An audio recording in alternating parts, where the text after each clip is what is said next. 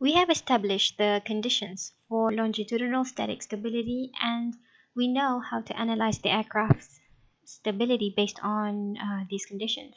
Now let's talk about um, controlling the aircraft in longitudinal motion. Some aircrafts, they are purposely built with negative static stability, meaning the aircraft is statically unstable, but the aircraft can be flown successfully by using flight control computer that constantly utilizing the longitudinal control surface to ensure the aircraft is stable in flight. So the longitudinal control surface is the elevator. The elevator is a flat portion on the horizontal tail. The control surface can sometimes also be located at the canard if the aircraft is designed with a canard. When the elevator is deflected upward, like this, it creates a moment about the center of gravity, so it changes the total pitching moment coefficient of the airplane. Now let's talk about sign convention. Remember that pitching upward is positive pitch, while pitching downward is negative pitch. For the elevator, we consider the elevator trailing edge deflected downward as positive, while the elevator's trailing edge deflected upward is considered as negative elevator deflection. When the elevator is deflected upward, the aircraft would pitch nose up. So a negative, in this case, a negative elevator deflection, a negative elevator deflection would create a positive pitching moment. The elevator control surface design is based on these two parameters, the control effectiveness and the hinge moment. The control effectiveness is just a measure of how effective the control deflection is in producing the desired control moment, while the elevator hinge moment are the aerodynamic moment that must be overcome to rotate that control surface. We'll elaborate more on this in the next slides. So the elevator control power, it describes how the elevator design would influence the aircraft's pitching moment. We call the elevator control power as Cm delta E. So it is the contribution from the elevator deflection towards our pitching moment coefficient. So the larger the value of Cm delta E, the more effective the elevator is in creating a moment. In our aircraft pitching moment coefficient here that we have derived from last time, we can add the term for the change in pitching moment caused by the elevator deflection. If we plot the Cm versus alpha graph, we can see that the elevator deflection shifts the Cm alpha curve. Note that the slope of these graphs do not change. What change is just the trim point, which the aircraft with different elevator deflection can be trimmed at different angle of attack. So if you want to change the aircraft's trim condition, for example, if you want to trim the aircraft at higher angle of attack, we can do so by finding out how much elevator deflection that is required to trim the aircraft at that angle of attack. Elevator effectiveness, Cl delta E, describes the change in lift coefficient due to the elevator deflection. So we know that if we deflect the elevator control surface, the aircraft's lift will change and its moment will change too. We can derive an equation for elevator control power and elevator effectiveness by computing the increment of moment or lift and relate our equation with the horizontal tail's characteristic equation. Most of the terms in here, so this is the equation for describing the elevator effectiveness, and this is the equation for describing the elevator control power. Just know that the derivatives of all this are in your textbook, so you can look in your textbook for further details. Most of the terms here can be obtained by the geometric characteristic of the aircraft's horizontal tail and the wing.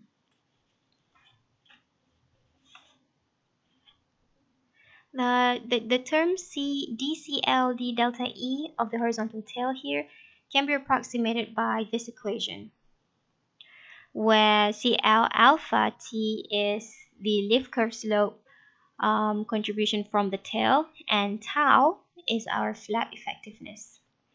The flap effectiveness is, you can compute it by either using this graph or by using this equation.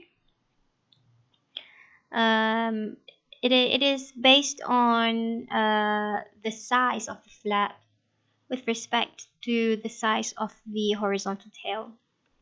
So in short,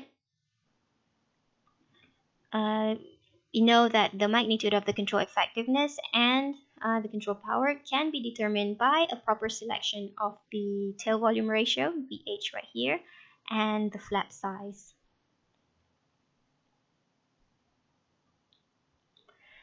Now let's derive the equation that we can use to find the amount of elevator angle deflection required to get to a specific trim point.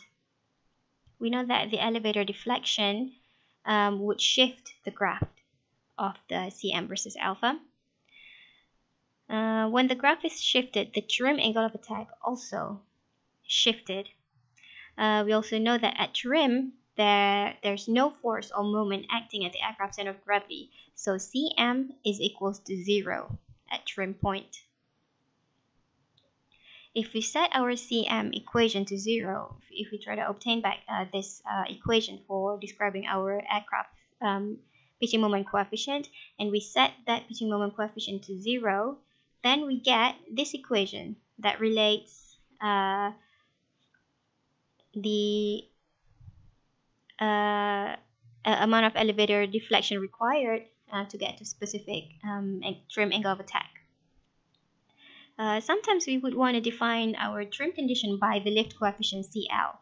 So we want to use CL trim instead of alpha trim. If we want to use the trim lift coefficient in our equation instead of alpha trim, we can easily substitute that term in our elevator deflection equation. So we get this equation that relates our elevator deflection with the trim lift coefficient, CL trim. We have talked about stick fixed neutral point before, and we have defined what it is. We have even derived the equation to compute the location of the neutral point. Here we'll talk about how to measure an aircraft's neutral point through its flight data instead of from the derived equation. And we can do this by flying the aircraft multiple times with different center of gravity location and shift around its trim position. So we can obtain a series of flight test data of the elevator deflection required to trim the airplane at various trim points. Here's the example of a graph that is showing that flight experiment. So this is an aircraft. This is a graph of the aircraft flown at center of gravity about 10% of the mean aerodynamic chord, and it has been flown at multiple trim condition, multiple delta trim and CL trim, and then it's been flown again with center of gravity located at about 20% mean aerodynamic chord, and that's all the trim points that's been recorded. And here it's been flown again at center of gravity shifted to about 30% of the mean aerodynamic chord, and the same data as obtained. And then the slope of each of these graphs are plotted again on the slope d delta trim over dCl trim versus the center of gravity graph. And then we can estimate the neutral point by extrapolating this graph. The neutral point is when the slope d delta over dCl is equals to 0. Now, why do we do this? And what does the slope of the elevator deflection versus the lift coefficient has to do with our neutral point? It can be explained by taking a look at our trim elevator equation right here that we have derived from the previous slide. And if we take the derivative of this trim elevator deflection with respect to the lift coefficient, we get this equation. We can see that in this equation, the Cm alpha term on the numerator We know that stick fixed neutral point is the position of the center of gravity when cm alpha equals to 0. So by this equation, it also implies that when cm alpha is 0, d delta dcl term is also 0. So that is our neutral point. Let's just briefly talk about elevator hinge moment. It is the moment that the pilot or the hydraulics must overcome to rotate the elevator. The equation for describing the hinge moment is described here, and it is a function of the angle of attack, the elevator deflection, and the tap angle.